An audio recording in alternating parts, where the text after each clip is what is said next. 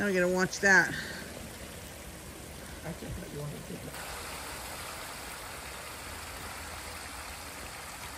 Start walking forward, get all the rest of it off of there. Keep walking forward. Get all the water off.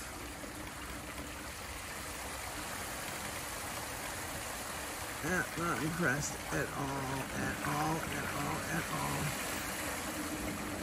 Okay, very good, Tom, very good. Okay, when I walk out onto my deck, this is the brand new shade sail that I bought from you people. And this is what happens. This has happened several times. See the water? That's water down there. It rained. All these, I put that's that yellow thing, that's an umbrella. I put it under the center to hold it up. The rain knocked it down. You can see up here. See up here, the rope's really tight. Up here, I can tighten this rope a little bit more. I can tighten that a little bit more. But when I had a normal shade sail from Australia, that wasn't the case. So over here, I let it down. I released the rope so we could get the water out, which is over here. So what we're gonna do, we will get the water out. This is just from yesterday. It rained yesterday.